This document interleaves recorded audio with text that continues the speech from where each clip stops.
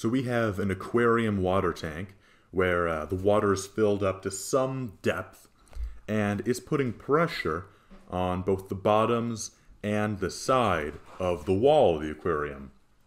And right now we are concerned with the force it puts on the wall of the aquarium, so right here basically.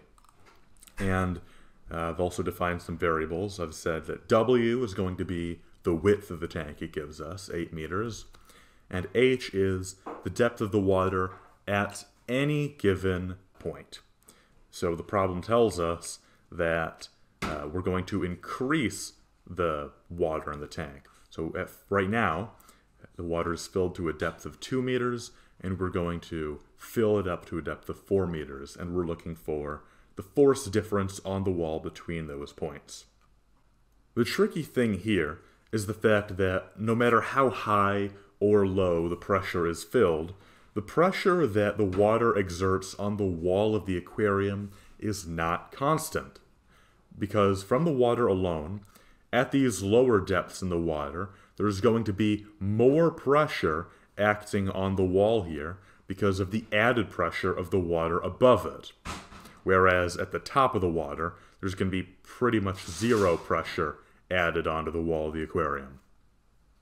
So because the pressure changes with depth on the wall, depending on where the height or the depth is, or which height we're looking at, you might think we could use an integration to solve this. We could integrate the pressure with respect to the depth, h. And that's true, that would work, and it would be pretty easy as well. But there is an even easier way to go about this. Because the gauge pressure of the water at a depth is equal to the density of the fluid times g times the depth, notice that with pressure, with the gauge pressure in this case, there is a perfectly linear relationship between the pressure and the depth.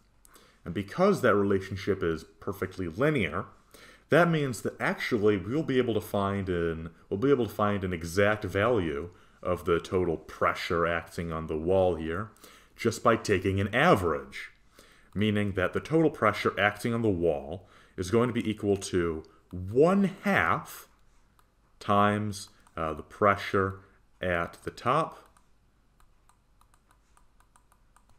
plus the pressure at the bottom.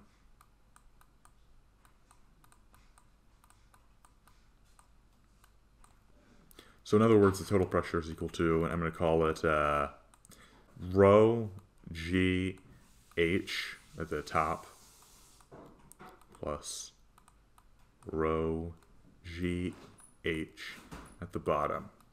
However, the thing is, at the top of the water, the depth is pretty much 0, so one of these terms is just going to cancel out.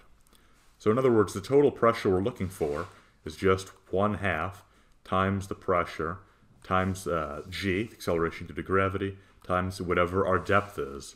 And this is the formula we'll need to solve this. So we are looking for the difference in force that the water is putting on the wall of the aquarium. Now remember that the force due to a pressure is equal to that pressure times the area on which it's acting. Now in this case, we've established that the pressure is going to be this little formula right here, 1/2 times the typical gauge pressure formula. But A, the area, is going to be equal to, it's the rectangular area on this face of the aquarium on which the water acts, which is going to be equal to the width of the aquarium, so W, times the depth of the water of the aquarium at any given point, so H.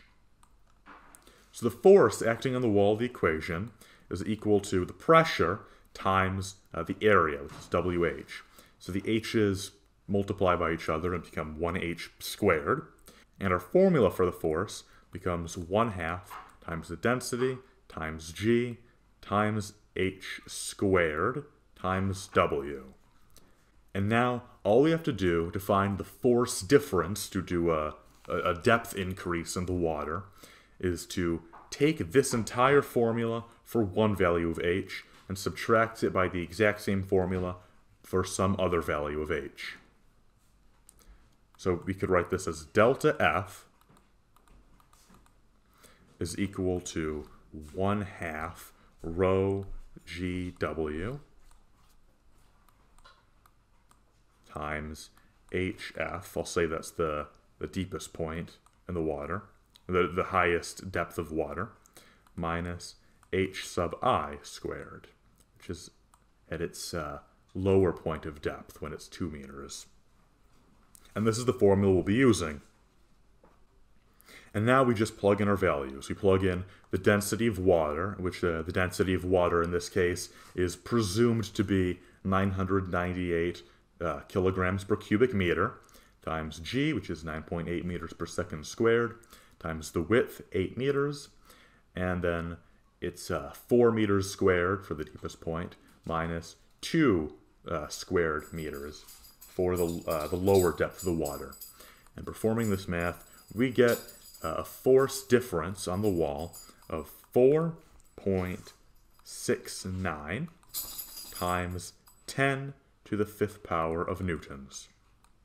And this is the increase in force on the wall of the aquarium if we were to fill up the tank with more water.